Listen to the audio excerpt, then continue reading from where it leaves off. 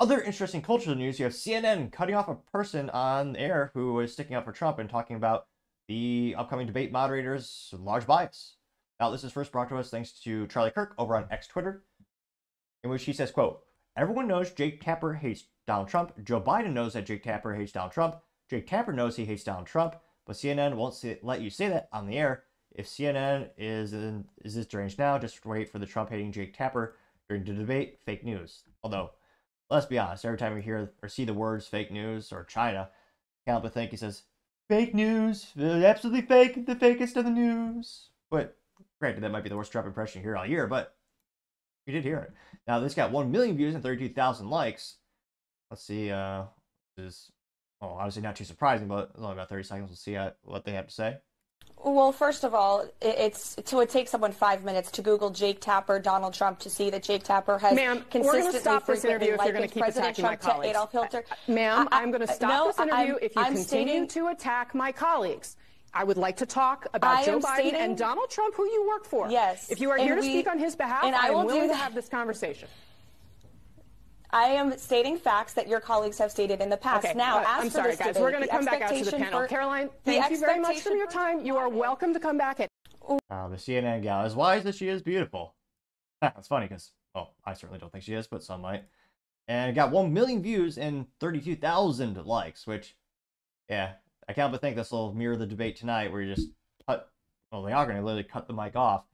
I wonder how much they'll mute Trump so you can't hear his responses. Well, that'll be really interesting. One of the first responses comes from Rita Love saying, "The fact that the cable news is still standing considering the current state of the internet is honestly baffling," getting 407 likes.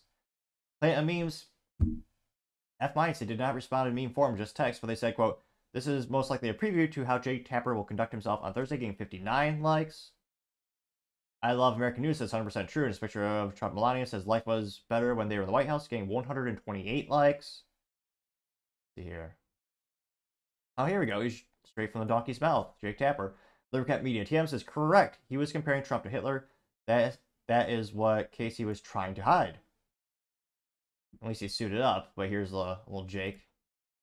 The dehumanizing rhetoric of Adolf Hitler is once again alive and well on a national political stage. This time, of course, in the United States. This time given life by former president and current Republican presidential frontrunner Donald Trump. Let's recognize this comment for what it is, a long-standing anti-Semitic trope that the true Is that an anteater? She looks so familiar. allegiance for Jews is to their religion rather than their country.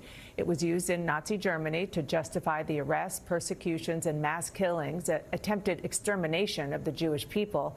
And Trump has been pushing this trope for years. Yep, that's why his family members are Jewish.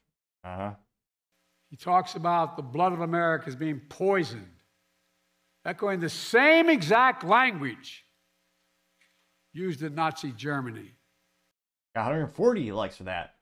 Lyle Holt says the real question is, why did Donald Trump accept these terms again? Getting 957 likes.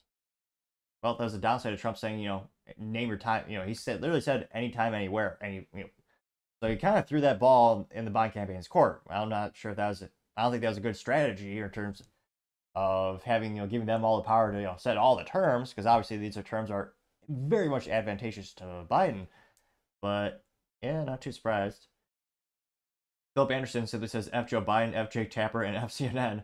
F all those communist cheaters. Trump 2024 got 310 likes. Tom McGuire says CNN is allergic to facts, getting 208 likes. A lot of people calling her a disgrace to journalism. Here's a funny picture of a mother and a daughter. She says, if you don't stop lying, you'll grow up to be a reporter for CNN. Getting 71 likes. Here. I like contrarian statements. I mean, Lord knows CNN could use the ratings. They've been going downhill for years. Truth be told, ever since Trump lost the election, was it 40% less views at CNN?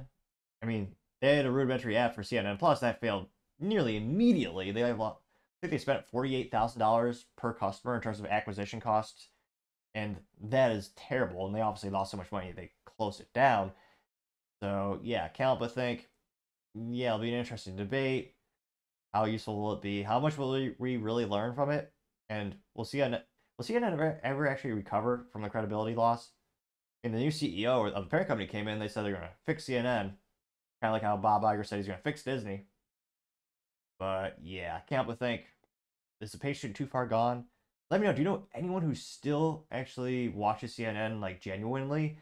Or do you know anyone who actually supports them? And do you know anyone who actually pays for CNN?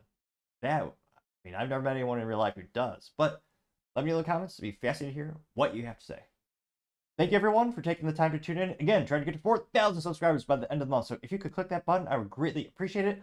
Also, leaving a thumbs up, thumbs down, or comment is a great way to give me some additional feedback, letting me know how I can make the show better and better. Lastly, don't forget to take the time to tell your family, tell your friends, tell your coworkers, heck, tell your enemies, tell anyone and everyone. Just stay safe, fight the good fight.